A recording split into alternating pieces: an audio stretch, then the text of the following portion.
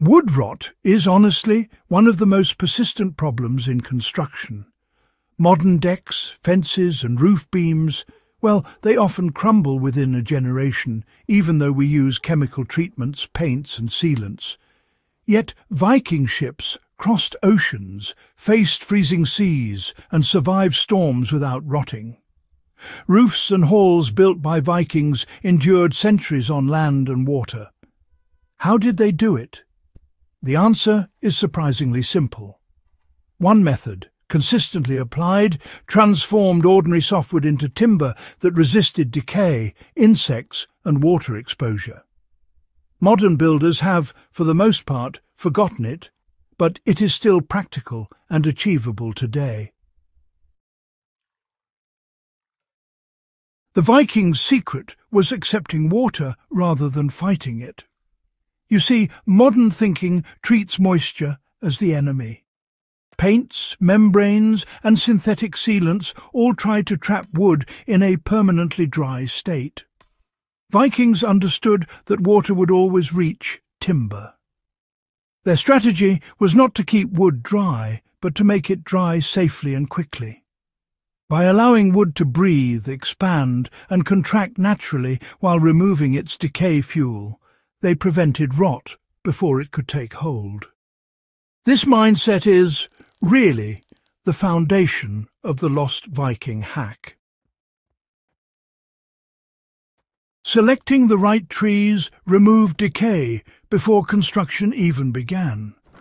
Vikings were meticulous in tree selection.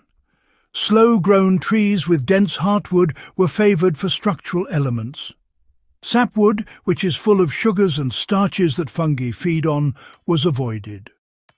Timber was cut during winter dormancy when sap levels were at their lowest. For modern applications, this means choosing heartwood-dense boards for outdoor or structural use, and harvesting or sourcing wood during dormant seasons whenever possible. This step alone, honestly, dramatically increases longevity without chemical treatments. One of the most powerful aspects of the Viking method was soaking timber in water before construction. Logs were submerged in rivers, ponds or tidal zones for months. This was not neglect, it was chemistry. Cold water leached sugars and starches from the wood while leaving structural fibres intact. Microbial activity slowed and the wood became far less attractive to rot fungi. This simple hack effectively starved decay organisms before timber was ever shaped or installed.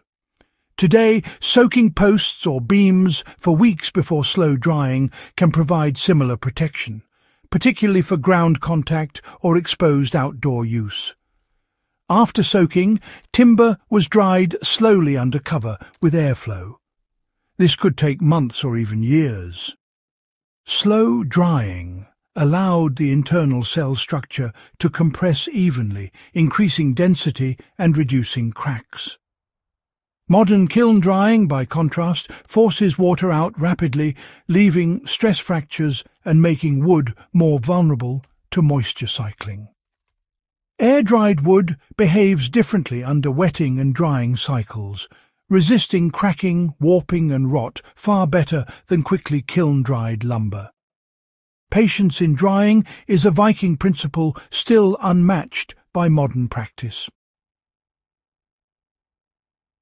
Vikings also used controlled heat or light charring. This was not burning, it was surface treatment. Light charring killed surface organisms, hardened fibres and reduced moisture absorption. Once charred, wood was coated with heated pine tar, oil or fat. For modern application, lightly char wood surfaces, brush away loose carbon and apply warm oil or tar repeatedly. This creates wood that resists rot and insect damage far more effectively than surface-only coatings. Vikings designed planks and beams so that water did not accumulate at joints. Overlaps, beveled edges and compression joints meant that wood swelled when wet and tightened seams instead of trapping moisture. Clinker-built ships exemplify this. Each plank expanded in water, sealing the hull naturally. Even today, designing overlaps, slopes and proper drainage paths allows timber to shed water and reduce rot risk without relying solely on coatings. Vikings never assumed protection was permanent. Ships were retarred, roofs maintained, and damaged boards replaced early. Regular maintenance prevented small issues from becoming structural failures. Modern builders often rely on maintenance-free promises which fail silently. The Viking method demonstrates that wood longevity depends on preparation, design and care, not just chemical coatings. By combining careful tree selection, seasonal felling, water soaking, slow drying, surface treatment, joint design and maintenance, Vikings created timber that endured centuries. For survivalists, homesteaders and historical builders, these steps are a proven, accessible system for long-lasting structures without industrial chemicals. If this exploration changed the way you think about wood and durability, support in the beginning by subscribing, sharing with fellow history enthusiasts, and helping preserve centuries of practical knowledge for future generations.